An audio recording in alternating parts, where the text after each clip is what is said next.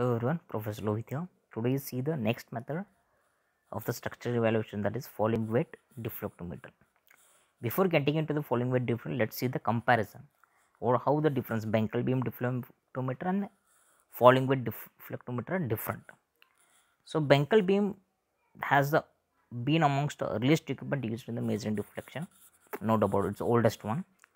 And in this technique, a static load is applied to the pavement surface and the rebound deflections are measured here, okay, because the loaded truck has been static there, okay. From that, whatever the deflection is coming from the pavement, it is absorbed and that is measured here. But in case of the falling weight deflectometer, the measure of the deflection of the static load does not stimulate the loading conditions produced in the pavement by the moving vehicle, and this method is labor intense and the time consuming. Here generally the impulse load is applied on the pavement surface by the means of falling weight. Okay, let's see further. We go, because for your examinations is only the theory part, we go it quickly with the images and the procedure. So here it is a principle how it works.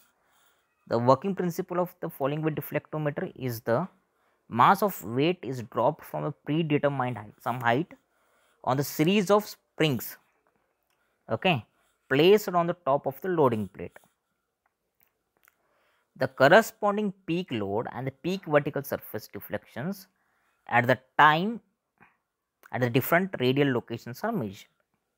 Here by seeing the image you can get to know. This is the falling weight and here the spring, you find the plate here. So here you have the geophones, clear, or you can call it as a transducer, velocity transducers. The falling weight is fall on the plate with having the springs here. This is a loading plate. So whatever the velocity is absorbed from this all deflection sensors, clear. This is how it looks. See, here is the weight is allowed to fall on the plate and this is towed to the any kind of vehicle. It got battery box, fuse box here, okay, motherboard to calculate to read all the velocities from the geophones, load cell. This geophones, we can find it for every equidistance. You have the geophones to observe the velocity. This is the distance measuring instrument, battery inverter, okay. This calibration is not required for us. So let's see the procedure.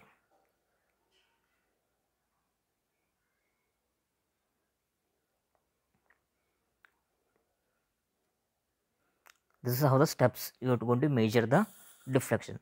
First, mark the test point on the pavement. Next is raise the mass to a predetermined height, okay, to required for the producing a target load of how much, 40 kilonewton. Then raise the mass and drop it, record the load and the deflection data into the computer through the data acquisition system. Then record air and pavement temperature at hourly interval. Measure the pavement temperature by drilling the holes of the 40 mm depth into a pavement surfaces, okay. Then deflection measure should not be made when the pavement temperature is what, more than 45 degree centigrade. This is how you to follow. This is the how they test at a particular point. See, clear. So in short I will brief you here.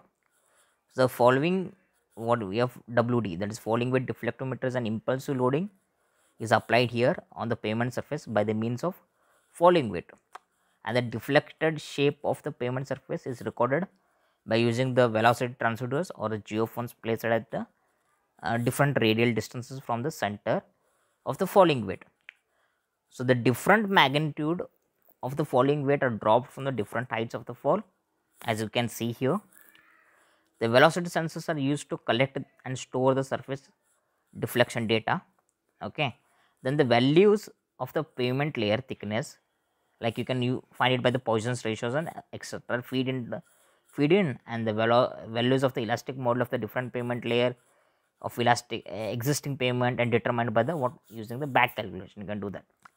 The effective modulus of the existing pavement is made use of the excess of the structural condition what you have there, and estimate the how much the overlay thickness required to provide the desired service life of the pavement. Clear? I will stop here. Thank you for your patience hearing.